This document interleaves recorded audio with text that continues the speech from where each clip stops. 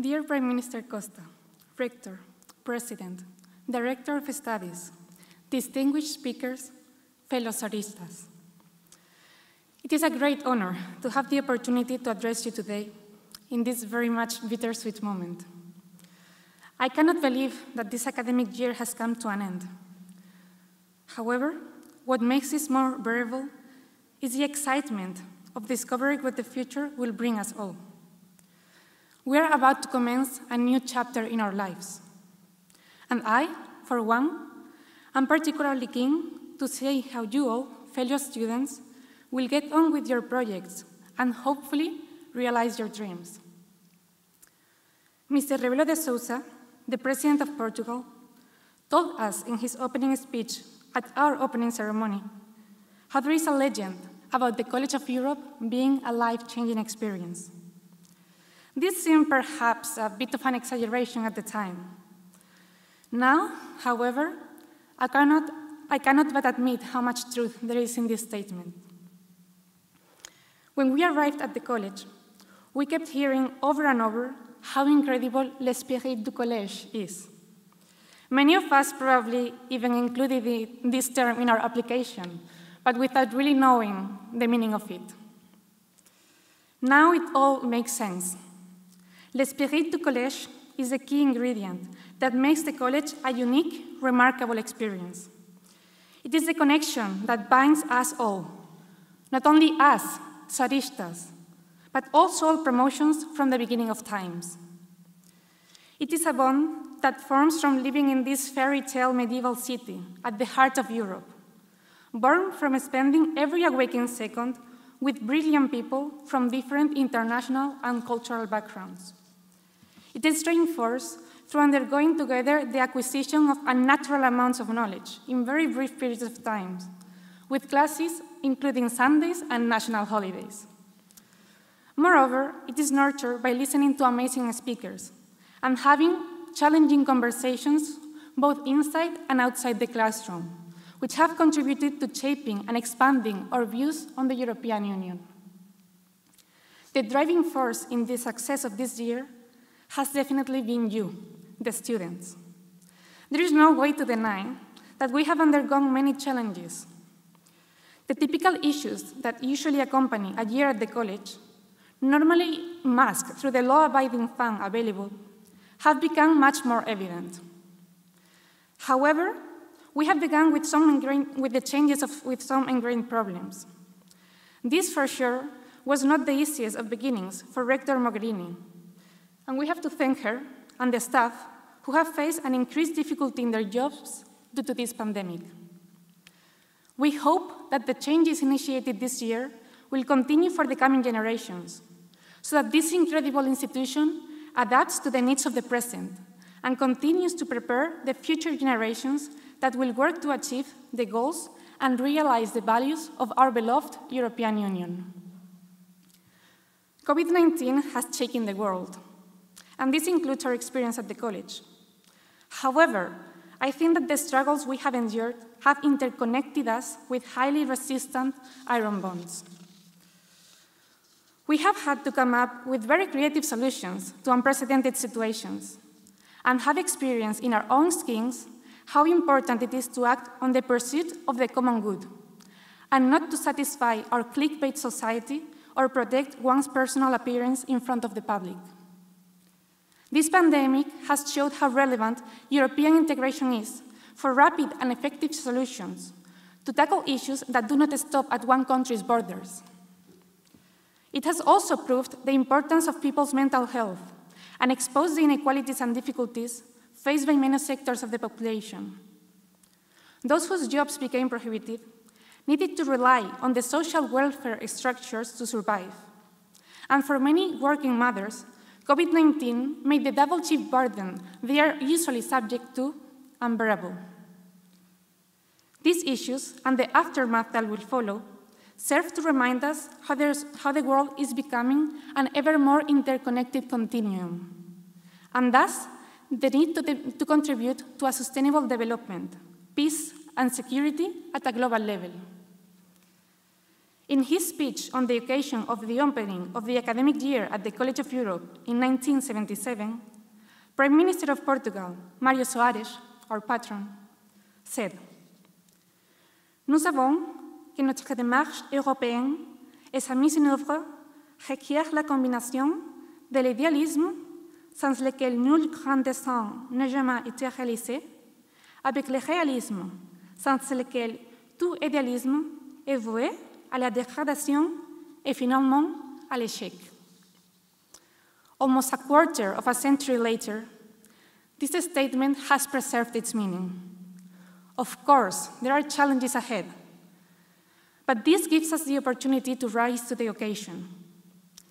Having shared this year with all of you, seeing your kindness, adaptability, understanding, level of reflection, willpower, and overall resilience, I cannot think of any better group of future leaders of Europe with the necessary skill set to tackle these issues and realize a stronger, more interconnected, compassionate union.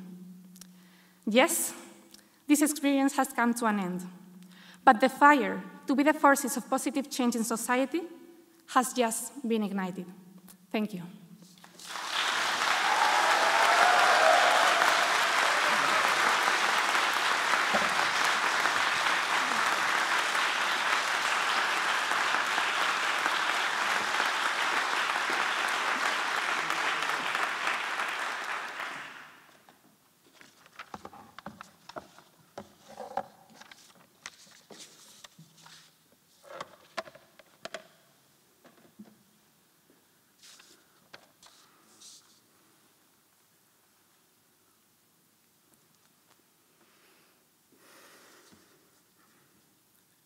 Je suis honoré de parler aujourd'hui au nom de la promotion probablement la plus résiliente, la plus dévouée, la plus idéaliste de tous les temps. Dear friends, let me start by saying thank you. Thank you to those who were there, next to you, next to me, during this emotionally intense year. Thank you to those who never stopped being positive, to those who brought us up when we were down, to those who smiled when we were angry, to those who held our back when we were crying. Thank you. Thank you for supporting each other in the most difficult circumstances. Thank you for remaining friends, despite the arguments. Thank you for leaving the door open when we thought it was closed. This year we were strong. Guys, this year we were European more than ever. This year we shared something that not many alumni will understand. This year, we shared our feelings, our inner being, our heart, our fears, our successes, our failures. Let's take some time now, all together. Close your eyes. You have 20 seconds, just 20, to think of the happiest, generally the happiest moment of the year. Close your eyes with me. Breathe like I'm doing. What's the happiest for you?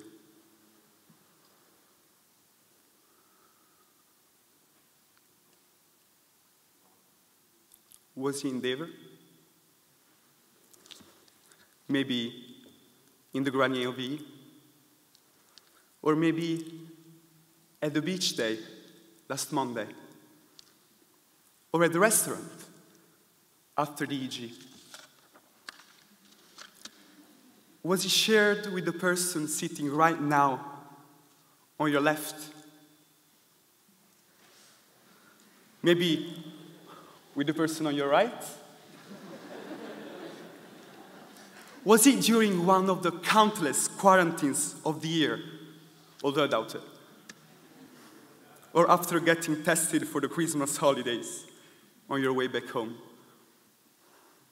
I wonder if it even happened in one of the repertoire dinners in a Tupperware.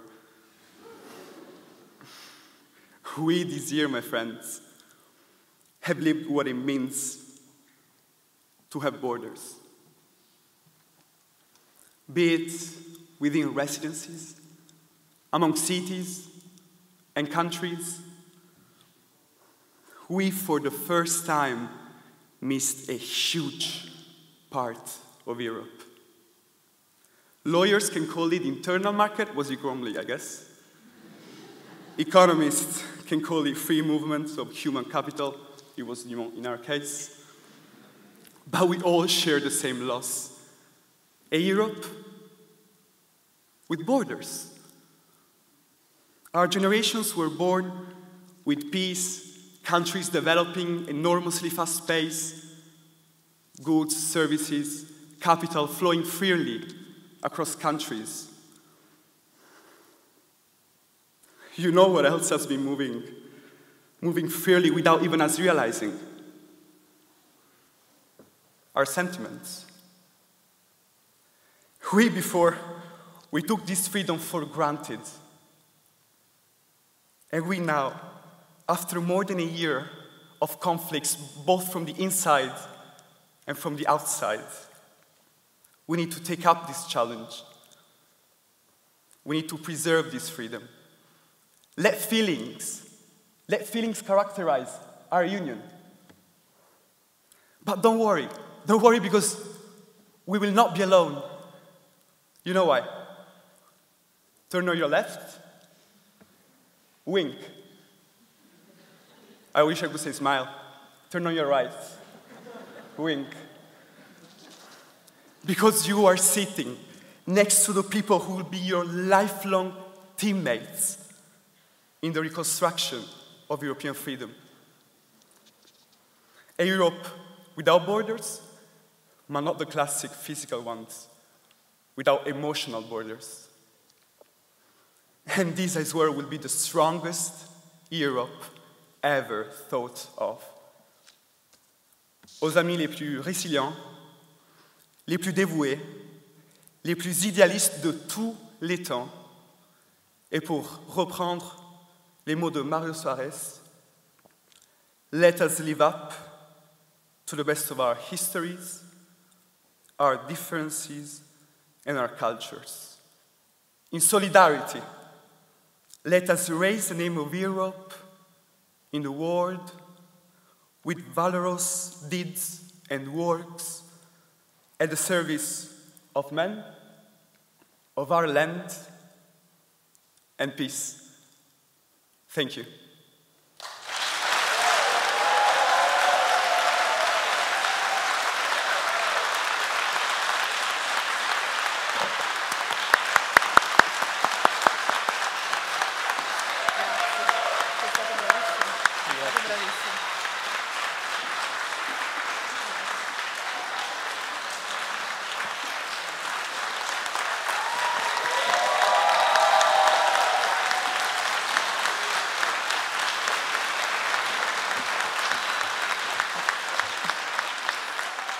Cher vice-président Šefčovič, chère Madame la rectrice, chers professeurs et membres du personnel, chers bourgmestres, chers alumni, chers invités et chers soaristas. Il y a plus d'un an, nous avons reçu la magnifique nouvelle que nous passerions cette année au Collège d'Europe. Même si les raisons pour lesquelles nous voulions venir à Bruges ne sont propres à chacun et chacune, nous avons néanmoins, toutes et tous, quelque chose en commun.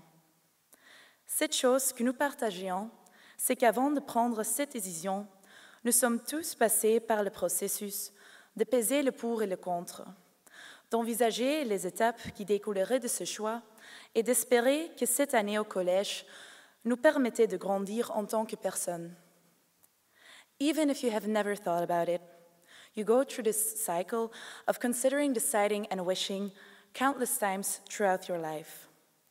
The same can be said of a game of chess, where this careful thought process takes time before each and every move. A game of chess can be seen as a highly simplified version of our everyday life. We know that every move we make, whether in life or in a game, opens up new paths for the future. Only you know what your next move will be.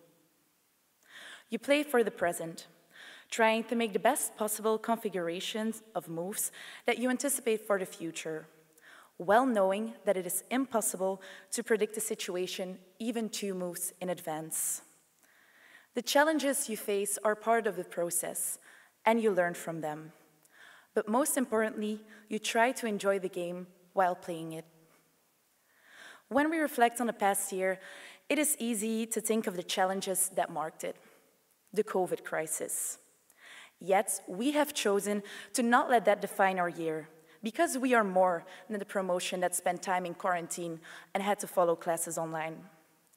We have shown that we are creative in the way that we dealt with the obstacles we faced.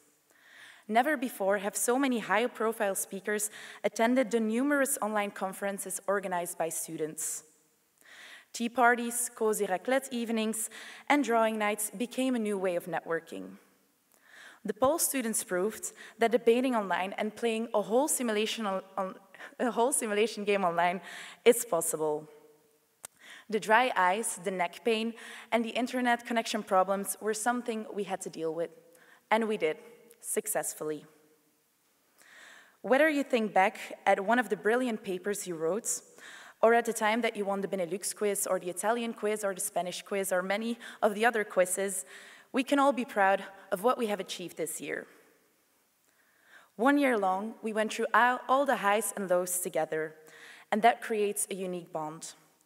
A bond that will always connect us, regardless of the paths that we will take in the future.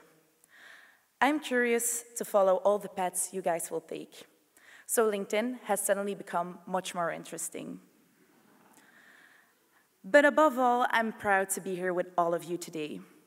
And I will sign my future sorry for spam emails with the same pride as Manon van de Walle, member of the Mário Soares promotion. However, I promise that I will not try to sell you my old washing machine. Thank you.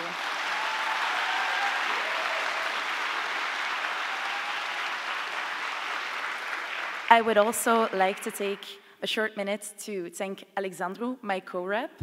Alexandru, mulțumesc for everything. I couldn't have done it without you.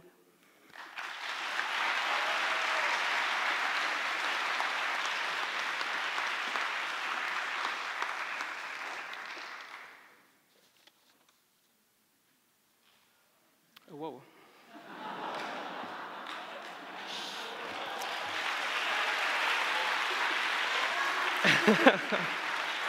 Yeah, I think in hindsight, you should have been last.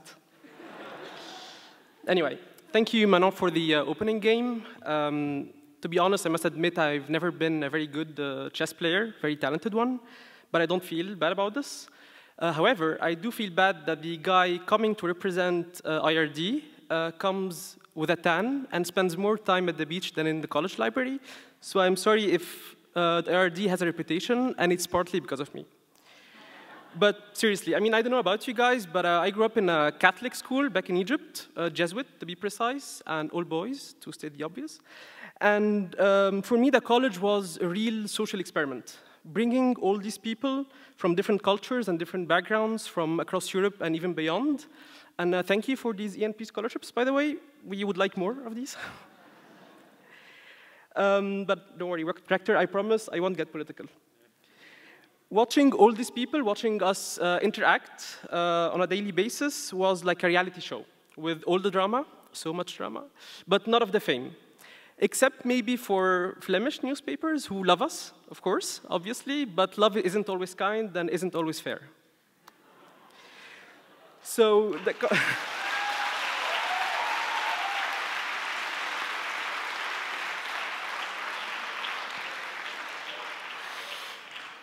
The college is and will always be a place of tolerance and acceptance, and it's our duty to hold on to these values in Europe and even beyond. Of course, we had our differences, and I'm happy that we did. If anything, it made us appreciative of our qualities, it made us aware of our flaws, it made us face our demons and overcome our own challenges. At the end, we discovered ourselves under a new light, and I think there's no better way to grow and to be truly who we are. So I ask you today not only to reflect on Europe, but also reflect on how the college has changed you, hopefully for the better. Those of you who know me, they know that I'm not a big sentimental in general, but I think along the way we made true friendships, friendships that I hope will last for a long time. And friendships that are not measured by their quantity or by their length, but by their quality. And I don't know, honestly, who said that childhood friendships are the best ones, but I'm sure they are not college alumni. And for everyone's interest, I will stop at friendships in the speech. Aujourd'hui, nous arrivons au bout d'un chemin que nous avons entamé ensemble, mais demain, c'est une nouvelle aventure que nous allons aborder chacun de son côté. Ça va bientôt faire 10 mois qu'on se connaît, mais aujourd'hui, on se découvre. À la fois les autres, mais aussi, et peut-être surtout, soi-même. Nous avons eu des moments de joie, des moments d'angoisse, des moments de fête et des moments de cantine, parfois même post-cantine, et nous les avons tous partagés. Et c'est finalement ça l'esprit du collège, n'est-ce pas? Celui dont on nous a parlé dès le premier jour, même avant d'arriver ici. L'esprit du collège, c'est être ensemble pour le meilleur tout comme le pire. Et ça n'arrive que très rarement dans une vie. Aujourd'hui, nous sommes comblés de cet esprit, et on ne s'est jamais senti aussi proches, aussi unis, aussi fraternels qu'à l'heure où je vous parle. Chers camarades, ne vous inquiétez pas, ce n'est pas un adieu, mais juste un au revoir. And for us, our dears, wherever you are, Brussels is very small, and the world is even smaller. No matter where you are in New York, Paris, Beirut or Beijing, Caracas or Nairobi, we will meet again, because the world is not big enough. And I can't wait to see the great things that you will accomplish on your own. So as someone once said, and I'm trying to stick to the team line here, be the chess player, not the chess piece. No matter how far you will go or high up you will know where to turn to find comfort and support whenever you need it. Finally, before I end, I would like to give a special thanks to my colleague Gary, who was an amazing team player and even a more amazing rep throughout the year. So thank you very much.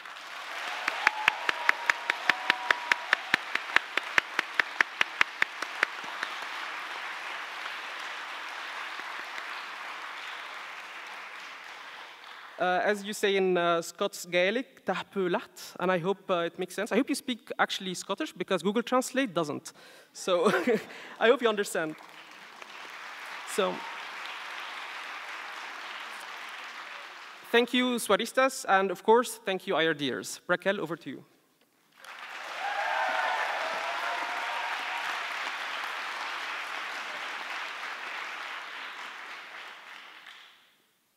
Sorry.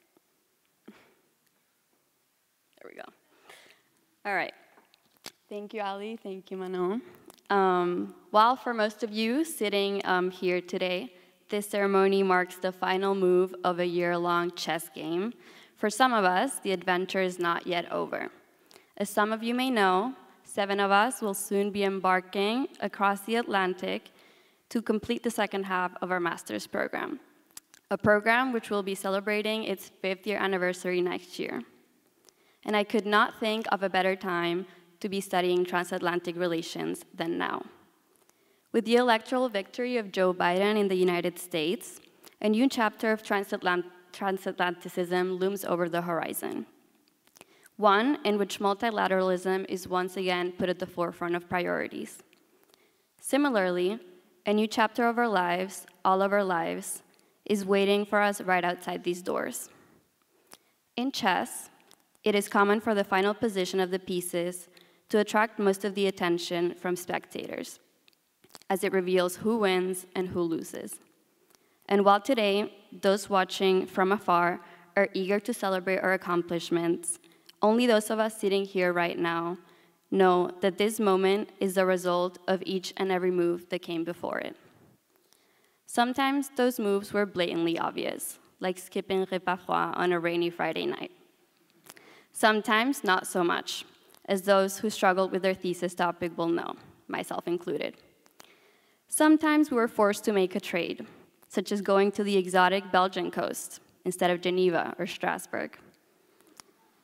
In the end, all of these trades, these sacrifices left us feeling all sorts of ways, whether that be feeling ahead, feeling even, or even feeling behind.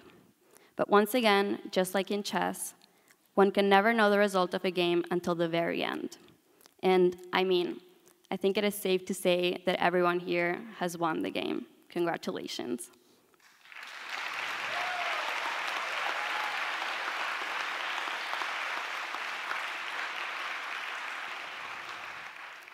And while the college and this game both end here, today is also the start of so many other things, whether that be continuing your studies, starting a new job, or anything in between.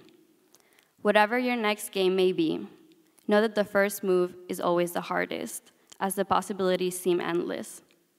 But once you make that first move, each and every one after becomes easier than the next, especially when you have a support system like the one here at the college, made up of incredible professors, assistants, and most importantly, friends.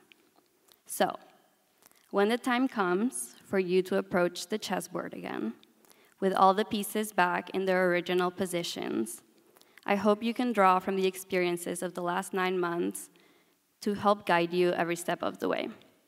Dear Soaristas, thank you, and checkmate.